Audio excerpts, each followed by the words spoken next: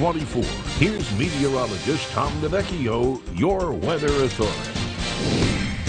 We have some sunshine, a few clouds starting to pop up here and there, and of course it's blocking the sun naturally as we go on the air, at least there at the Erie Insurance Arena as we check things out on the Bayfront. This is our Kerr's Tire Corner weather cam just up the street, and we do have, again, some pretty good sunshine. You can see a lot of sun out over the lake, but as is often the case this time of year, probably some puffy clouds will be redeveloping, but still looking like a great afternoon.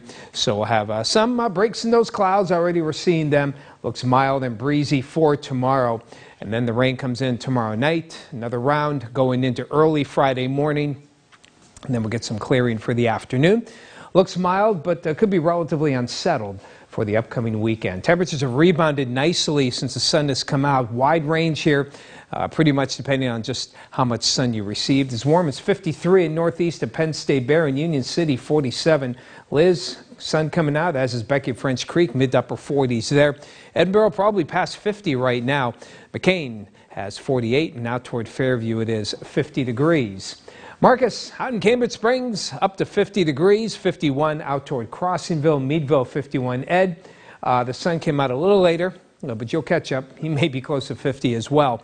Out towards Saybrook, where the clouds have been hanging around the longest, you can see temperatures cooler there at 41. But he's also seen a few peaks of sun. So there you can see it, the clearing skies here.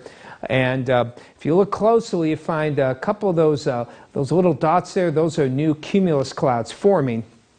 And we'll see some of those form to a greater or lesser extent. But the clearing a little more extensive than anticipated, despite this little upper level system here over the lake. That's why I'm thinking as it moves east, it may help develop more clouds. But let's enjoy that sunshine for now. No precipitation expected here. You can see by tonight, things will be at least partly cloudy, if not mostly clear. And we'll have a nice start to the day tomorrow. Good, strong southerly flow. Temperatures well into the 50s in the morning, breaking near 60 until about mid-afternoon. Here you can see the front goes through. The front itself, not much with it, just some scattered showers, but the wind shift will make our temperatures drop here in Erie mid and late afternoon with the wind coming off that 37-degree lake water. In the meantime, a lot of rain for tomorrow night, but most of it out by 8 or 9 o'clock Friday. Wind shift toward the north, and that means some cooler air and maybe a little sunshine by late in the day. For today, here along the lake shore, looking at partly cloudy skies overall. Temperatures in the mid-50s for the most part. And on the inland side, you have a mix of clouds and sunshine. Your highs in the lower to mid-50s, Chautauqua, Gainey area. You'll have clouds and some sun, and temperatures, depending on how much sun comes out, upper 40s to the mid-50s. Partly cloudy for tonight.